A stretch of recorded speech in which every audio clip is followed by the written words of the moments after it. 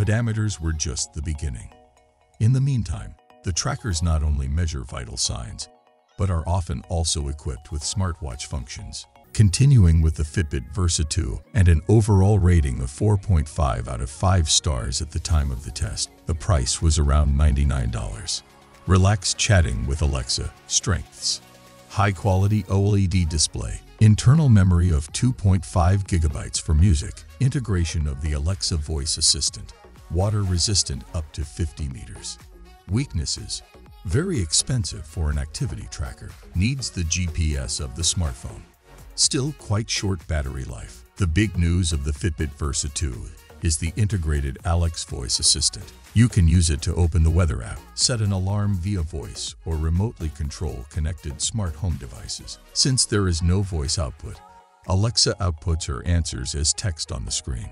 Thanks to OLED technology, the screen is now much nicer to look at than in the predecessor and also has a slightly longer runtime. Nevertheless, the activity tracker's endurance of more than 4 days is still rather meager. Although its functions are on the borderline of a real smartwatch, it lacks its own sensors, such as GPS. And compared to trackers like the Mi Band 3, the Versa 2 scores worse in terms of endurance. If you are looking for a smartwatch, it is worth taking a look at our smartwatch best list. By the way, we've linked you to all the featured devices for even more details below in the video description. Our conclusion? Of course, each product has its own strengths and weaknesses. So everyone should decide for themselves what suits you and of course your wallet best. We have linked all the products in the video description for even more details. Have you already decided? Or maybe you have one of these products at home.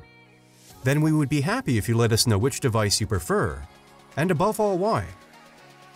I hope that I could help you a little deciding on your purchase.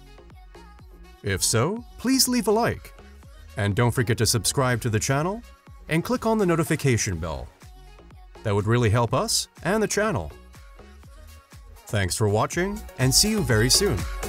Goodbye.